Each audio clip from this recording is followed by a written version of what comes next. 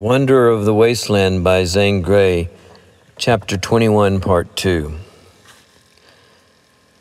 This country was crisscrossed by trails and arid desert, though it was every few miles showed an abandoned mine or a prospector working a claim or a shack containing a desert dweller. Adam and Dismukes were approaching the highway that bisected the Mojave Desert. It grew to be more of a sandy country, and anywhere in sand, water was always scarce. Another of Dismuke's water holes was dry. It had not been visited for months. The one wanderer who had stopped there lay there half buried in the sand, a shrunken mummy of a man with a dark and horrible mockery in the eyeless sockets of his skull. His skin was drawn like light brown parchment over his face. Adam looked and then again and gave a sudden start. He turned the sun-dried visage more to the light. He recognized that face, set in its iron mask of death, with its grim grin that would grin forever until the brown skull went to dust. "Reagan!" he exclaimed. "You know him?" queried Dismukes. "Yes, he was an Irishman I knew years ago. A talky, cheerful fellow, a hard drinker. He loved the desert, but drink kept him in the mining camps. The last time I saw him was in Tecopa after you left." "Poor devil, he died of thirst. I know that cast of face. Let's give him a decent burial." "Yes, poor Reagan. He was the man who named me Wansfell. Why he called me that, I never knew, never will know." Deep in the sand, they buried the remains of Reagan and erected a rude cross to mark his lonely grave. Dismukes led Adam off the well-beaten trail one day, up a narrow, sandy wash to a closed pocket that smelled old and musty. Here a green spring bubbled from under a bank of sand, with clear as crystal water slightly green in tinge, sparkled and murmured. A whitish sediment bordered the tiny stream of running water. "Arsenic!" exclaimed Adam. "Yes, and here's where I found a whole caravan of people dead. It was 6 years ago. Place hasn't changed much. Guess it's filled up a little with blowing sand. Aha, look there."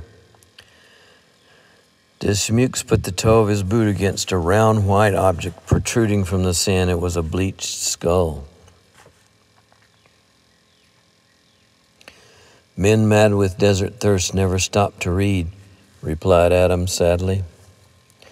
In silence, Adam and Dismukes gazed down at the glistening white skull. Ghastly as it was, it yet had a beauty.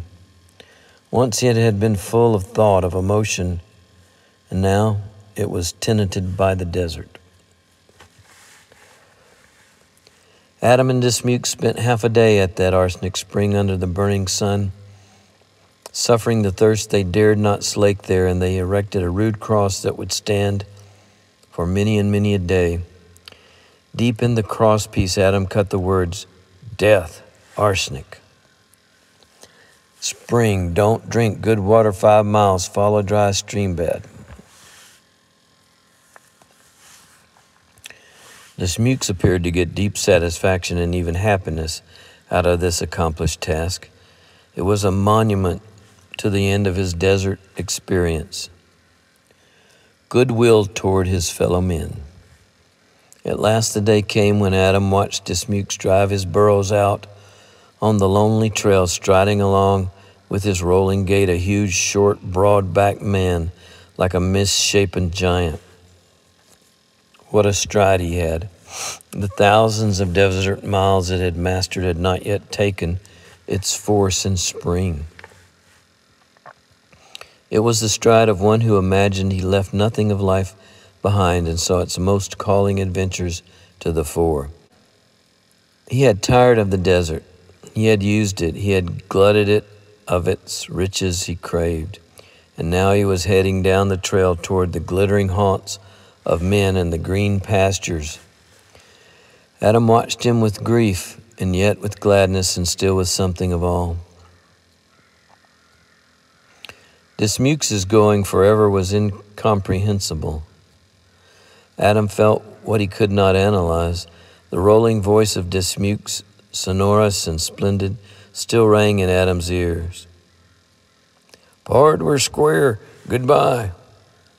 Adam understood now why a noble Indian, unspoiled by white men, reverenced a debt which involved life. The paying of that debt was all of unity and brotherhood that existed in the world.